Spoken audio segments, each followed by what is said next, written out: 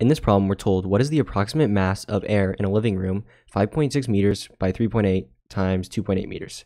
So essentially, we're given this room and we're trying to approximate the mass of the air in this living room. So how do we do it? So the first thing we want to do is just write down what we're given first. It's always what you want to do. And so right now in this problem, we're given some volume, right? So we know the volume, right? Because keep in mind what they're doing. They're giving you 3 dimensions. So if you just think of the living room as a rectangle, right? And so this is going to be correct dimensions. But if you have like a 3D rectangle, right? Let me go ahead and draw it. I can't really draw 3D things, but this is our 3D rectangle, right? And so essentially what they're giving us is they're giving us one of the lengths. We could just say 5.6 meters. They're giving us a height, right? Let's just say 3.8 meters. And they're giving us a width, right? So essentially what they're doing is just giving you volume. And they just split it up into this, so you have to find it yourself, right? So how do we calculate volume? We know volume is length times width times height, right? So we can just multiply all these numbers together to get the volume.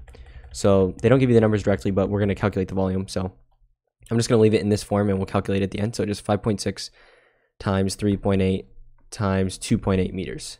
But just understand that that's the volume, okay? And so now we've got the volume and we're trying to solve for mass, right? They're trying to find mass. So we can say mass equals question mark. So how do we solve for mass? So in order to solve it, there's a formula you should know, which is density, which is just this, it's the Greek letter rho, which is kind of like a P. Density is equal to mass over volume, right? So notice we're trying to solve for mass. And we're not given the density directly, but if you look in the textbook in one of your tables, it should be table 13.1. And in that, they give you the mass of different things, right? So the density of air, or sorry, they give you the density of different things. So they give you the density of air. You'll find it in table 13.1.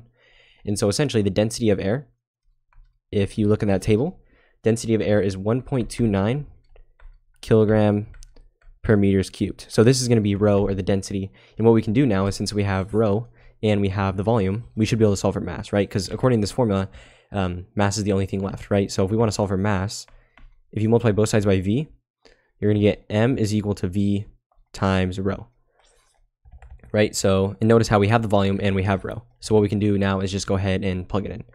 So the mass is going to be 5.6 times 3.8 times 2.8, right? So 5.6 times 3.8 times 2.8, and then keep in mind this is meters, and then, or meters cubed, sorry, because keep in mind we're multiplying meters by meters by meters, and that's just going to give you meters cubed.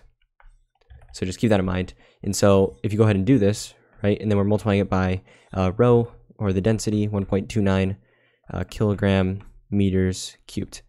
Notice the meter cubes is going to cancel, and you're just going to have kilograms. So go ahead and do 5.6 times 3.8 times 2.8 times 1.29. If you go ahead and do that, you're going to get about 77 kilograms. But yeah, so 77 kilograms.